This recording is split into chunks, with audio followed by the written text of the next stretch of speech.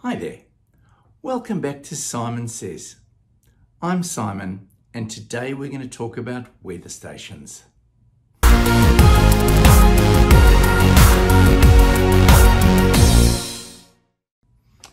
So I've been on the lookout for a weather station for a while now.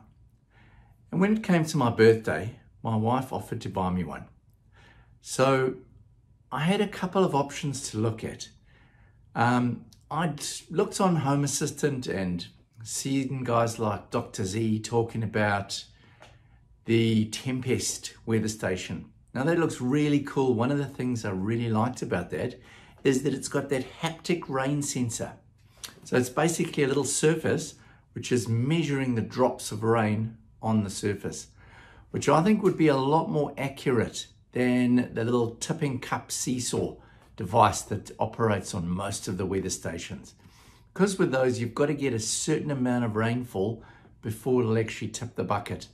So I really like that idea, but when I had a look at the price point, it sort of, for me in New Zealand, it was going to be more than $600, and that was a little bit more than what I wanted to spend. I also looked at the other spectrum, or the edge of the spectrum, which was sort of buying a really cheap one off AliExpress. You can get the little sensor kit for about just over $100. This is talking New Zealand. And yeah, that looked pretty cool. But then I had to set up a sensor or a radio frequency capture device that was going to capture that 433 megahertz signal and put that into my Home Assistant. And I thought, it's a little bit of a mission. Maybe it's not going to work. So I ended up settling on the Holman aspect. So let's head along to the Holman website and have a look at this device. Now the key thing for me was this was a Wi-Fi based unit, so it would be able to push the information up to the cloud, and then I would be able to use my Home Assistant integration to pull that information back into Home Assistant so that I can use it for measuring, but also for automations.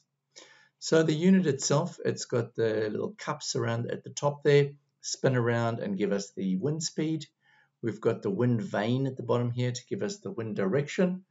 We've got 3 sensors in this little device here, which is the temperature, humidity, and barometric pressure. And then over here, we've got the internal measurement display. So this will bring the sensor information in via the radio waves, and then that will transmit back to the Wi-Fi router, which I can then pull information from the Weather Underground cloud system. So let's just have a look at that Weather Underground interface. So if we go in here, we've got the profile. So I'm just going to go into the My Devices page, and you'll see it's going to load up here. So here we have My Device coming up. And when I set it up, it created an ID and a key, but it also created some more information. So let's just go in and have a look here. We've got all the information about my setup, and we've also got an API key.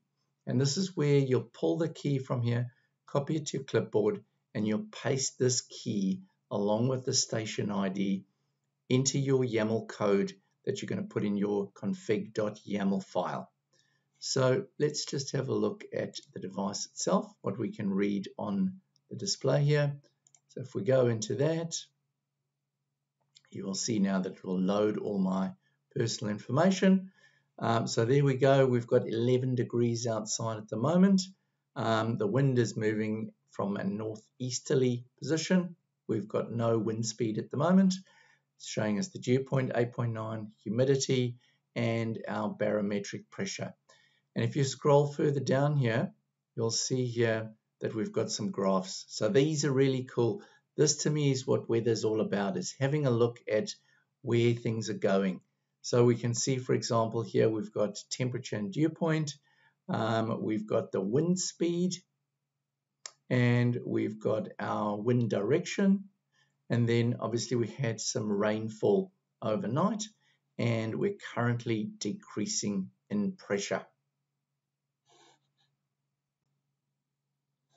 So I went along and found this Github repository, and really useful to have all this information available. So just pulled this out here and basically loaded us up into my configuration.yaml file.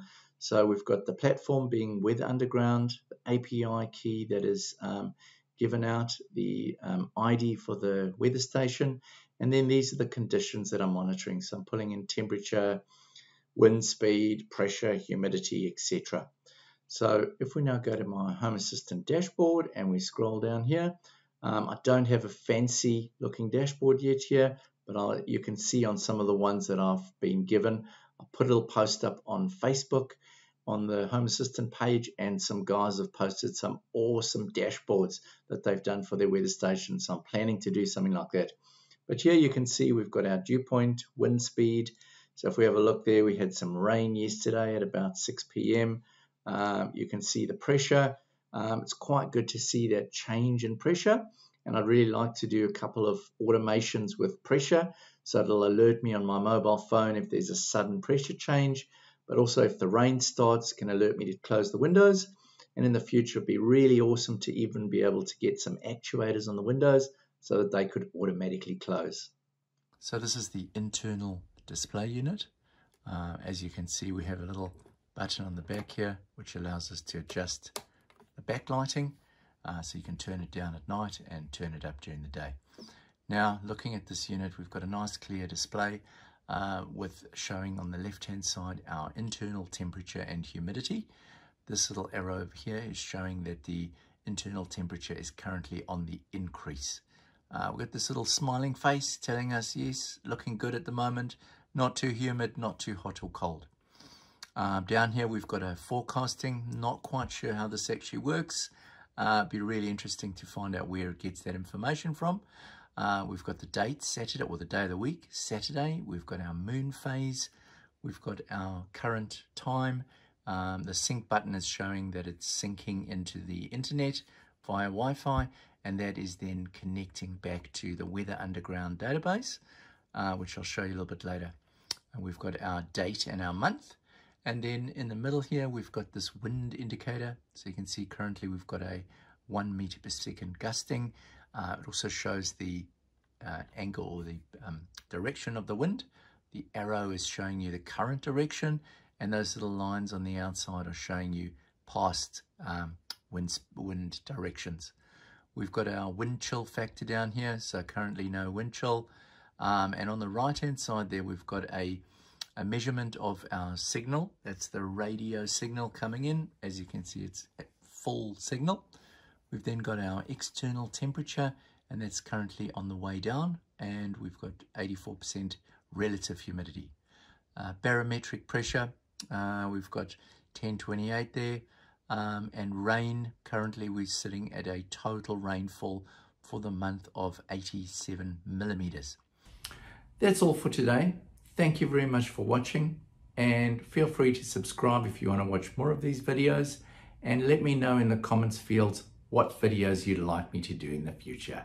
Simon says, bye then.